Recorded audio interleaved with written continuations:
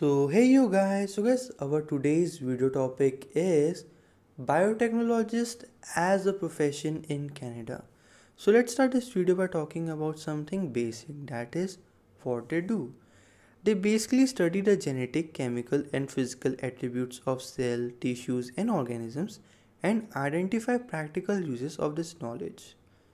Now let's move on and talk about our second point, that is salary.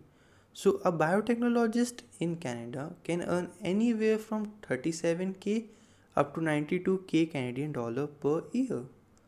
Now you can also earn money in the form of bonuses. So the bonus can range anywhere from 800 CAD up to 10k CAD per year. Now let's talk about wages.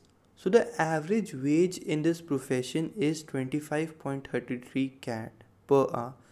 Now guys, some of the provinces which pays you the highest wages are the province of Saskatchewan and the province of Manitoba, which is 50 CAD and 41 CAD respectively. Typical employers of biotechnologists in Canada are pharmaceutical companies, genetic engineering companies, research institutes, hospitals, crop production companies.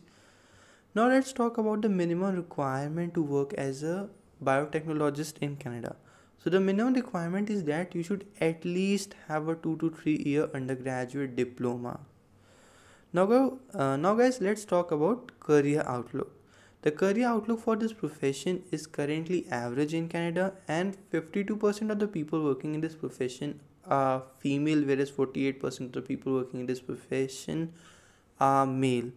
Some of the colleges or universities offering this program are Durham College, Centennial College, Canada College, Humber College. So now let's talk about minimum admission requirements. So the minimum admission requirements for an undergraduate program is that you should at least have 12th grade biology, English, chemistry and maths.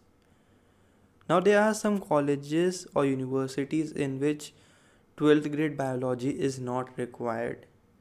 On the other hand, there are some universities or colleges where 12th grade max is not required. So guys, now let's move on and talk about the graduate program, that is masters. So for a graduate program, you should at least have a bachelor's degree in the same field or a related field. So guys, this is all for today. I hope you like this video. Don't forget to like, subscribe and share my channel, and I will see you next time. Thank you for watching. Bye bye.